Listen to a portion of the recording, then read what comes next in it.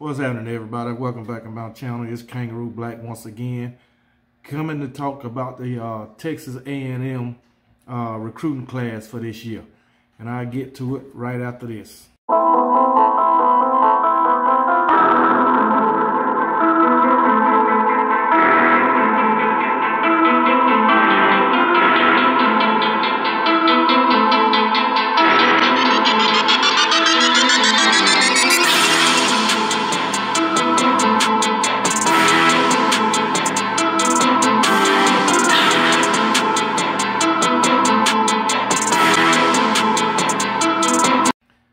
Okay, everybody, we back. So, like I said, I'm gonna just talk about the Texas A&M recruiting class this year. They got the #1 recruiting class in the nation this year, and they all up in arms about it.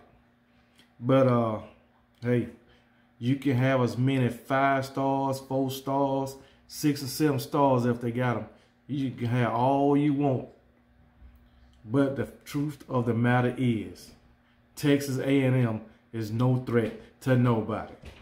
I know they beat Alabama this year, but what else have they done? You're not going to the playoff, Texas A&M. You didn't make the SEC championship, Texas A&M. You didn't win the SEC West. All you did was beat Alabama, and I said it when you did it. Your season is done. Jimbo Fisher did what he wanted to do. He won his Super Bowl when he beat Nick Saban. So, and even that was for nothing. All he can do is say, I'm the one assistant that beat Nick Saban. Okay? That's all you done did. So, all you Texas A&M fans that's hooping and hollering about all your recruits and just so happy that you got the #1 recruiting class. You can get all you want, all the 5 stars, 4 stars, 3 stars you want. But you don't have the coaching staff to lead all those 5 and 4 stars to a SEC championship or a national championship, okay? You won't go to the playoff within the next 3 or 4 years. So you got the #1 recruiting class, and that's all you got. Because y'all ain't going to do nothing with them. And the reason why all these 4 stars and 5 stars coming to Texas A&M, because they want to play right off the bat. They know they can't come to an Alabama. They can't go to a Georgia. They can't go to those schools and get right on the field unless they something special. And I doubt if they that. If they don't go into Texas A&M. But they going to Texas A&M because they want to play immediately. Okay? Yeah, they are talented, but it takes more than talent to win.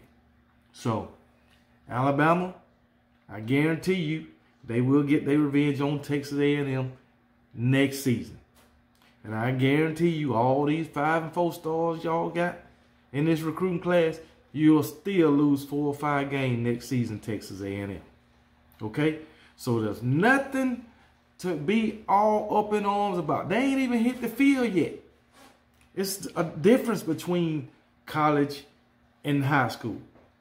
You can be a 5-star, 4-star coming out of college and get to college and be trash. And you can be a 3-star and get to college and be awesome. So all these stars y'all got coming out of high school, it don't mean nothing. Okay? Yep. Alabama got a pretty good recruiting class too. We came in at #2. And yeah, we got some talented players. But we ain't finna be jumping around hollering about, woo, yeah, we got this. We got the #2 ranked recruiting class. We ain't finna do that. Alabama had the #1 ranked recruiting class for several years. Did you ever see us jumping around, hollering? No, you haven't. You got to wait till they hit the field. Because if you a 5-star and you ain't producing on the field, it's all for nothing. Matter of fact, you can be a 5-star, 4-star. You ain't finna come to Alabama and just play right off the bat. Like I said, unless you something special. Okay? Like a Mika Fitzpatrick. Like a Amari Cooper. Okay? You just ain't gonna do it. like a Jalen Hurts. Texas A&M, I ain't never seen nobody like that for y'all. Even Johnny Manziel, he came in for y'all as a freshman. And he beat Alabama. But after that, what did he do? What did he do? All right.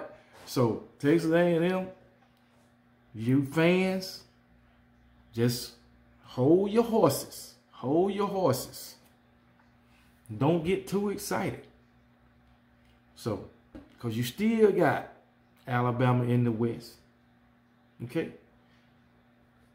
And if Brian Kelly do what we all think he can do, you'll have LSU to contend with. All right?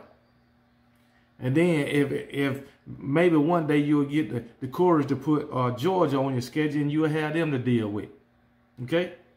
So, Texas A&M, all this noise y'all making about a recruiting class, come on, man. I know it's probably the first time y'all had the #1 recruiting class, probably in school history.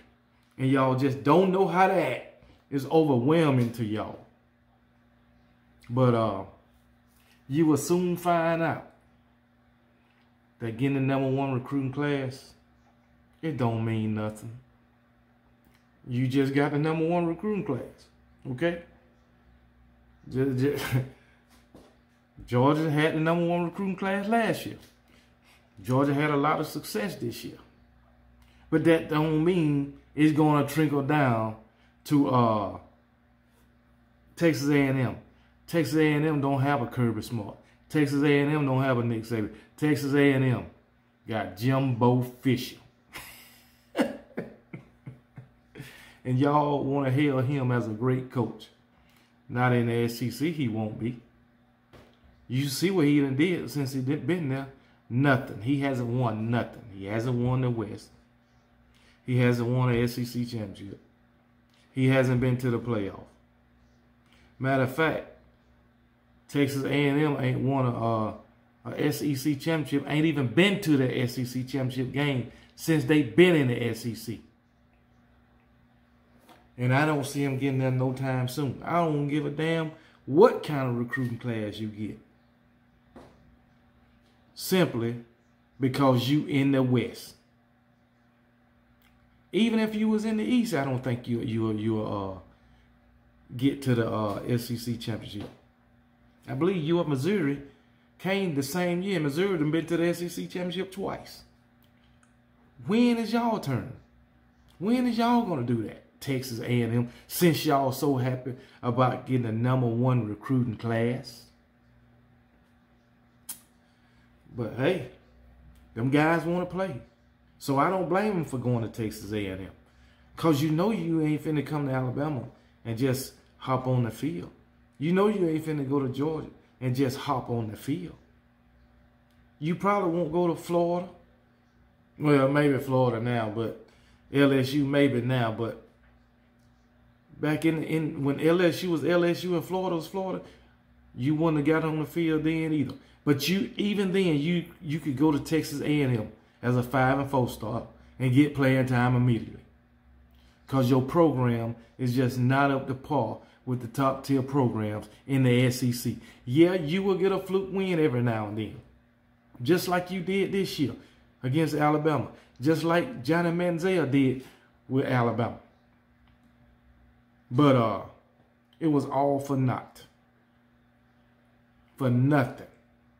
You get to go and play in a participation bowl. That's what you doing. Because it ain't the playoffs. So it don't matter. So you enjoy your participation bowl, Texas A&M.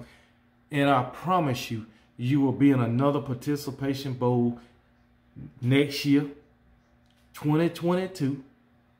You will be in another participation bowl, 2023, 2024. So, it is what it is. So, there you have it, Texas A&M. Your #1 recruiting class ain't going to get you nothing but what you been getting. Participation bowls, heartache, and disappointment. Roll Tide.